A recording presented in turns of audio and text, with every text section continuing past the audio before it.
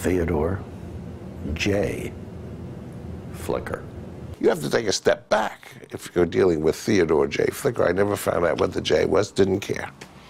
I don't know what the J stands for either. He owned a theater in New York. It was the first truly improvisational theater in New York. He created the hit TV show Barney Miller. Barney, it's your wife. Ask her to call back, will you? And was a Hollywood director. Nobody had done political satire in this country for 30 years. We were relentless about expressing our opinions. I would suggest that we set fire to his establishment, but unfortunately the whole district is a fire trap. He's got a suitcase full of pot. Produced edgy Broadway plays. I hope the fuzz don't bust the cat. I'll have the robe, please. Did sculptures of nude women. A live model, a live nude model. He had a very, very hard time dealing with the establishment for a long time. A troublemaker. They used to call me the Kingmaker. Shortly after I told anybody to go f themselves, they were on the cover of Time magazine and the new head of the studio. People were lining up to insult me. He made a movie that got him into trouble with J. Edgar Hoover and the FBI. You're putting me on. The President of the United States. The LA office of the FBI got a copy of the script. We didn't send it to him. The heavy in the script was the director of the FBI. Hoover was not happy. The shit hit the fan. If it made Mr. Hoover look bad, they would automatically have a reaction that, hey, well, you really don't want to do this, you know, that type of thing.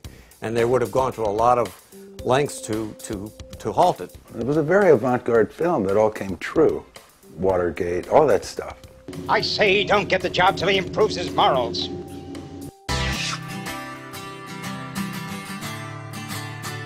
I was at a party. Jimmy Coburn was there. And so he came over to me and said, "Hey, man, you got anything?" I said, "Yeah, I just finished a script." I said, "You want to read it?" He said, "I'll read it tomorrow. Send it over." And I sent it over, and he called me that afternoon. And he said, "Man, let's do it." James Coburn was a hot star in the 1960s. At that time, he had the power to get a movie made. Paramount Pictures wanted to break away from the traditional Hollywood-style movies. They reached out to young writers and directors who were in tune with the changing times. Hal Ashby, Roman Polanski, Haskell Wexler, Francis Ford Coppola, and Theodore J. Flicker all had innovative films green-lighted by the new Paramount. I remember a meeting with Ted Flicker in which I said, look, we all know satire doesn't work. When it was released, the film's reviews and box office were good. But a few weeks later, it suddenly disappeared from the theaters. Rather a complicated security problem.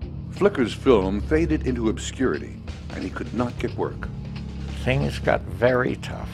I lost my house. Satire is a dirty word. That's a four-letter word. It was my time in Siberia. My agent stopped calling me. If you're a playwright and you want to kill your play, you just say, well, this is a great satire. I picked on the wrong guy by accident, you know? It wasn't so much the loss of income that was killing Ted. It was the loss of the ability to keep on being creative that was really the toughest thing for him. When it's happening, it is very uncomfortable. If you alienate the wrong people, they fix it so you don't work. My orders are to kill you. Ted could have created a body of work that would have been absolutely amazing, but he could not suffer fools. And God knows Hollywood was filled with fools. Take that, you hostile son of a...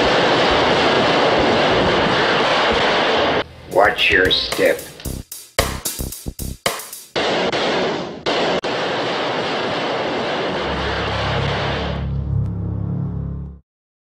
Murder of a Movie has independent film project sponsorship.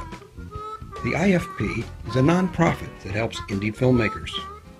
Tax-deductible donations may be sent to IFP Murder of a Movie, 30 John Street, Brooklyn, New York 11201.